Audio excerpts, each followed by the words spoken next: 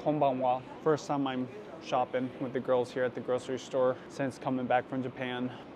I have done like short runs to just grab a few ingredients, but this is the first big grocery run. I've never seen this fruit before. It's called a plums yellow lemon. No, I'm gonna just try a few of these. What's over? There's nothing over there. Look, the good stuff is over there. The good stuff as in the free cookie in the bakery. It's so good to be back, it really is. Our routine, our home, my kitchen, cooking. I cook there too, but nothing like at home. There is one thing I don't miss though, the really expensive prices. It almost seems as if it's double the price. And there's one big thought on my mind that's never been on my mind before after coming back from Japan, is organic. Organic fruits and vegetables and products, is it worth it? What's that? You want orange? Okay, we'll get orange, okay? They don't separate the organic anymore. They have them all mixed and jumbled. So let's just do a price comparison. 3-pound bag, $6.99. 2-pound bag, $5.99. Now the price difference is not that big of a deal, but this is a whole pound more. So you got $3 a pound over there. This one is $2.30. So it's about 70 cents more for these. I've heard that citrus fruits you definitely want organic. But my question after Japan is it worth it? In Japan, I don't remember seeing a lot of organic labels. Let me know if you're Japanese or you live in Japan, because I do believe there's some type of organic labels. It's not as common there. And I wonder if that's because one, the consumer doesn't care as much, or two, the standards are higher, or maybe a little bit of both, I don't know. See, here, over the years, I've gotten way more lenient. I don't just look at the organic label because sometimes it's just a certification thing. If I'm buying direct from the farmers, especially if they live in the area or they're local, I totally trust them. A lot of them will tell me too at the farmers market, they can't afford the actual fee for getting certified. So that's why they're not, even though they've got organic practices. So you just never know. These conventionally grown lemons, $1.25 each, and a little bit bigger. But there is something about the way these look that are different. You can just tell there's more blemishes on organic ones. There's imperfections, and that's just a sign of nature doing its thing. When the fruit looks too perfect, the question is, how does it look like that?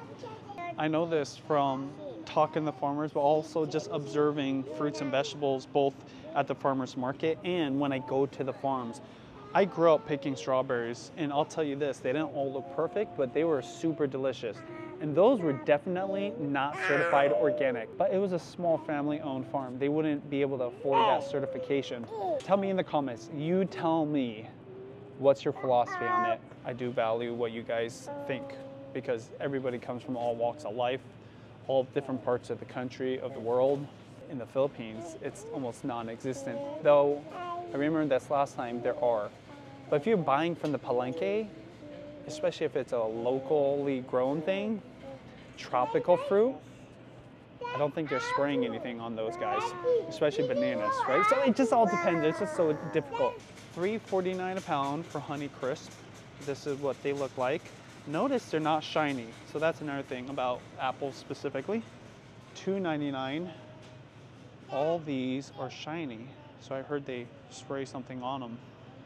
See, it's different depending on what you're buying. Did you know that? Did you know that? You did know that, okay. Yeah, no, not those ones. Those ones are great. That's a great price right there, I'll tell you that. There we go. Yep. Pick the good one. Hey, don't drop it in. You have to set it in. Watch Daddy, like this. All the way down so it doesn't bruise. There you go. Slowly. Fuji apples. I thought they were all the same until this last time. They're different.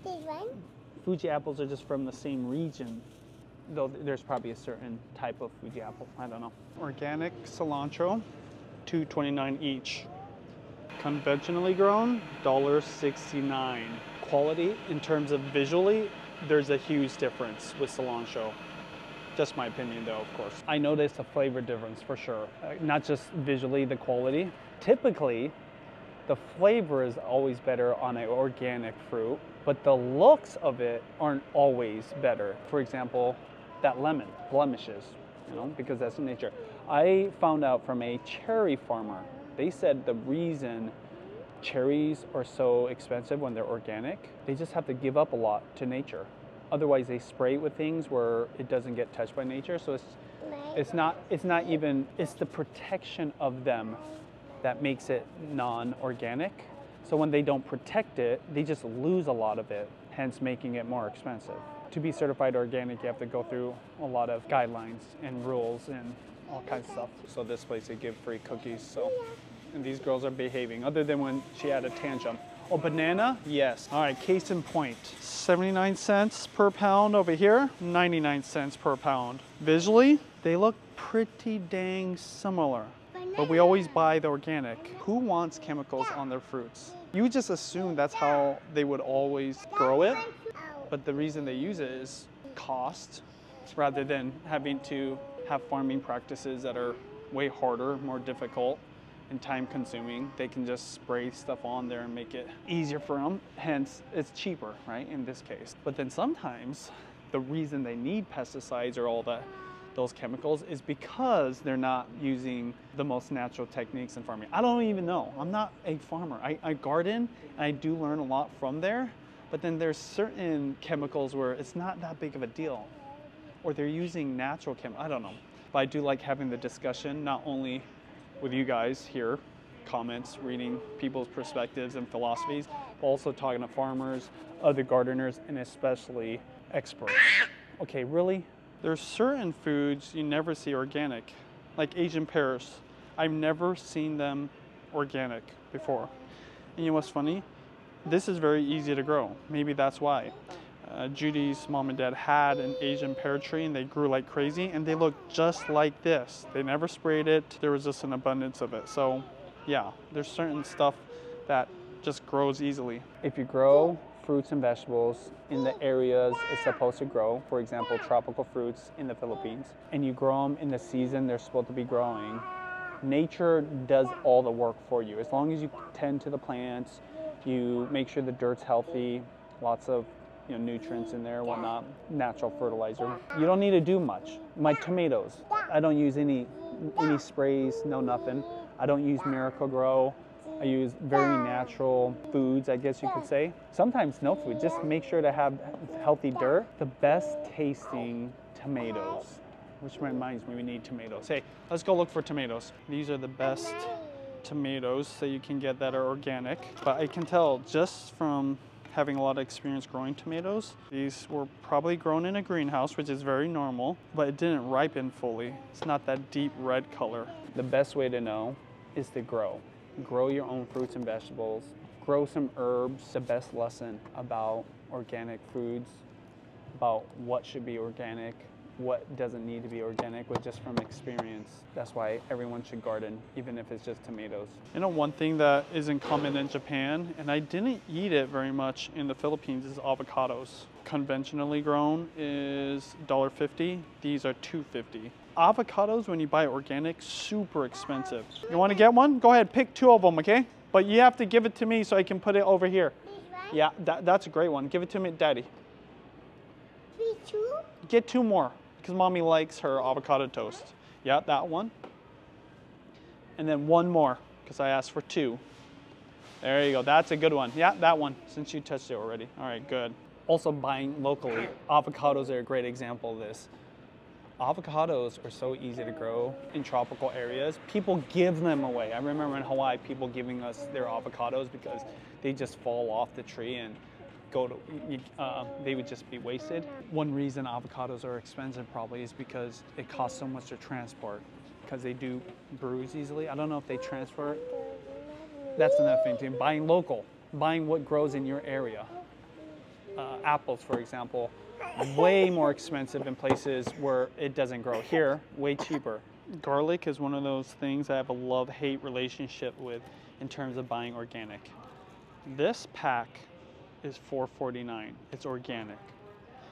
These are $1.25 each. Way bigger, way nicer looking than these tiny guys. Now you would assume maybe they're using some kind of Miracle-Gro on these, and these ones don't. But I bought an organic garlic that looked exactly the same, nothing different, and they were great, tasted great.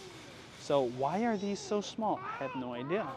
Oh, another thing too is sometimes I don't buy the organic because they grow the green sprouts in them. I bought in garlic from the farmer's market that can go for 6 months in my pantry without getting the green sprout. So again, love-hate relationship. When you eat at a restaurant, I have a feeling it's almost never organic unless they're sourcing locally from farmers or local partners that they have. If you work at a restaurant, especially if you're a chef or cook, tell me, what do you look for? Is it something that even matters to you? I imagine cost is huge. You can't afford to charge too much, especially when inflation is so nuts right now. When I go to a restaurant, I don't ask, hey, are you using organic tomatoes? I just eat whatever they serve me. I don't have any qualms. I have no dogma when it comes to food. If you make home-cooked food, whether it's at your house or for a get-together, and including at restaurants, I just eat it. I don't even think about it. But when I buy stuff for myself and for the family and these girls, I'm always thinking about it. What do you say? First time I got a sample, Mom. Leah was worried we'd forget Mommy. Hey, I got Mommy a sample, okay? Is it good? You deserve that because you've been so good. Thank you very much for being helpful and calm. I have this thing about bread. When it goes into the plastic, something changes. I don't know if it's something to do with the moisture, but I prefer it not enclosed in plastic like this. It loses some of that crunch. These are super soft. You know, when you toast it, it's fine. And in fact, it does last longer because when you do have it out in a paper bag, it gets super hard. One food, or I guess in this case, drink, that I never lean towards organic is coffee. So this is a brand that I do like, Tony's Coffee.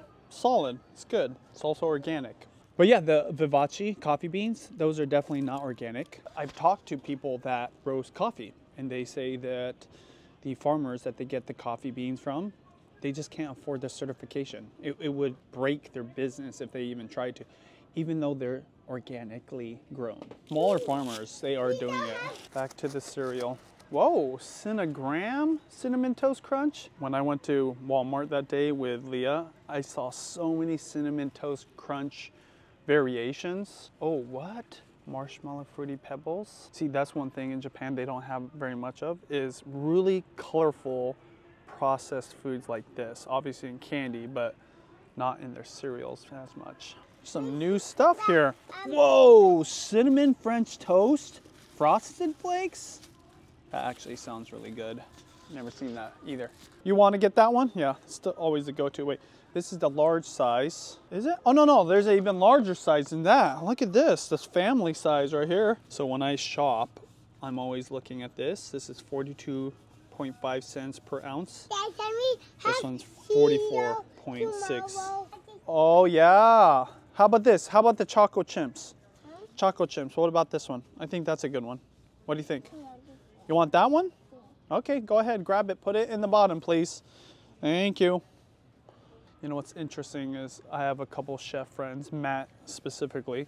He doesn't necessarily care about organic, or maybe he does, but for the most part, like a lot of chefs, they don't think anything of it. And that actually changed my mind about organic foods, because if the chefs don't even care about that, then, I mean, who knows more about food than chefs? Okay, I'm gonna get this one. It does have flax seeds, but not as many. The other one was just freaking swimming in flax seeds. This is kind of a shock to see this, how few options we have for ramen. This would have looked like a lot, plenty of options, but dude, this is so small. If we were in Japan or even the Philippines, this whole aisle, this part of the aisle would all be ramen, instant ramens. Good old cup of noodles. That was fun when we went to the factory. Let's see if there's some flavors that are unique to America. I don't think so. Hot and spicy, chili sauce. Well, this is the first time I've seen top ramen in a container like this. This is what I grew up on. The cheapest of the cheap, you know, 19 cents a bag kind of thing. Okay, show me what you got. Oh, really? Starburst? Starburst? Okay, you can get it because you're so good. Well, this is interesting like this. No added MSG. First time I've ever seen this. Damn, that's hell expensive. This, when you buy online, or at least back in the day, was only 11 bucks. Actually, I've seen it as low as 10 bucks. Oh, 15 bucks, that's 50% more. I'm gonna go ahead and skip that for today. Speaking of beef fat, there was a brand of animal fat that I used to use, and it was organic forever, and then it changed to non-organic. So I don't know if they couldn't afford the certification, or they just decided, hey, it wasn't worth it because it was making our prices so expensive. But guess what? I still bought it. The quality didn't change. So the question is, what's the difference? One of the items on my list today is black vinegar. I was gonna make spicy garlic noodles with these Taiwanese noodles from another creator named Tiff Cooks. The recipe that she has on her YouTube reels. So here's an interesting organic dynamic. This is not certified organic. It just is made with organic pasta. Right here, this is the one you like. Trust me, this one. This is the one that we always make for you, right here. There you go, see? Eddie knows what's up. Okay, now this one, funny enough, is certified organic. Made with organic pasta. This one is full on organic. They just need to make the 2-box version of this, because 1 box just isn't enough, even for 1 person. Okay, this is interesting. I just noticed this. I was looking for the family size like that, which that's a good deal, $5.99. I was looking for that brand. Look at this, family size, made with organic pasta. Again, but $5.39 for that huge box, which is basically 2 of the small ones. Oh, it's not quite 2. This one's $5.39 just for the tiny box. That one's a spicy one? Let me see. Ho ho! Wow, Cheetos mac and cheese. Sounds like something Daddy would have got when he was younger. We've got some hot dogs at home. Are $3.99. The brand we get, which is organic, and it's called Naked because it's probably real simple ingredients, $4.99. Is it worth it? I think so. In breads, there's a lot of preservatives. This is why we're so lucky that Obachan makes us sourdough bread. But for hot dog buns, we don't really have a choice. You know, I actually don't mind that everything takes a little longer with these girls. I'm here for 2 reasons. 1, to shop for food.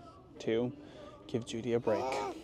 She was tired, she was gonna take a nap, and then these girls woke up from their naps early. I don't know what happened there, but okay, one thing that's definitely different in America, we love our ketchup. I mean, on a whole nother level. There's so many different brands. Popular brands like Heinz, organic ones like Annie's. What else is, I mean, chili sauce or ones with sriracha in it. Local ones over there. This is a brand we often buy, the Heinz. America's probably #1 brand, regular tomato ketchup. Then they've got this, simply Heinz tomato ketchup. No artificial sweeteners. That's a good thing. We don't want artificial sweeteners. And then they got organic. Then they got the organic one certified. It's almost double the price for the organic one, 10 bucks. That's a medium-sized bottle.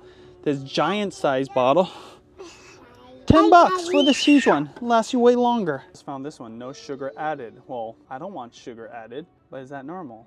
Look at this one. This is their store brand. No high fructose corn syrup. 50% less sodium. You know, oftentimes with ketchup, I just get whatever is on sale. No, I'm just gonna get this one right here. The organic one, $5.29. Best deal. Store brand. Eggs, eggs, eggs. Should you buy organic or not? All right, so you can get this huge thing of organic eggs, 18 bucks. How many are in there? 60 eggs in that thing. That's a good deal. And then you got this one, which is probably the most bougie or the most fancy ones. Just for 12 is 10 bucks. Also get this one if that one's not available in the 18 pack. The 18 pack is 12 bucks. There's not really conventionally grown ones anymore. They're almost all organic now. That's kind of crazy. Now here you go. These are the conventional ones, okay? 6 bucks for 18. Now that's a deal. That's half the price of these other fancy ones. Thank you very much for helping me. Okay, here's a good example of how eggs can be confusing. Organic, nice. These ones are free range. Free range means that they have space to roam. Free range, space to roam. pasture raised. This is a great example of it. They actually are on the pasture, green fields. They can eat bugs, which are great for the egg yolks. You have to pay more for each one of these. Okay, these ones are soy-free. Not necessarily organic, but they don't have soy-based feed for the chickens. These ones are blue. Oh, cool, it's mixed.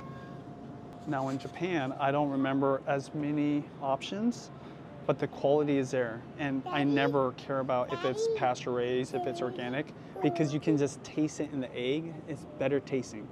The egg yolks are super orange. It's kind of important to Japanese people. Here, not as important. But I didn't, you know, I've talked to farmers and they say that it doesn't necessarily tell you the quality of the chicken or the eggs, how deep the color is, because you can manipulate the color, feeding your chickens carrot scraps. The beta carotene from the carrots actually make the egg yolks more orange. Don't get me started on milk. These days we just buy the organic milk from Costco. Hey, which flavors you want? There's cherry, there's blueberry. Which one you guys want? Blueberry? Okay, here, I'll put it in there, okay? You guys just tell me. Blueberry, okay? Here, I'll get it. What's that? You want some tonight? Yeah, you guys can have one tonight, okay? Do you want raspberry? What about strawberry? I will have raspberry tomorrow. You want raspberry tomorrow? They convinced me to get the Yakult. I think this is $5.99, by the way. How much is it where you live, Yakult? I have a feeling it's way cheaper. Flamin' Hot Cheddar and Sour Cream. I'm gonna buy it.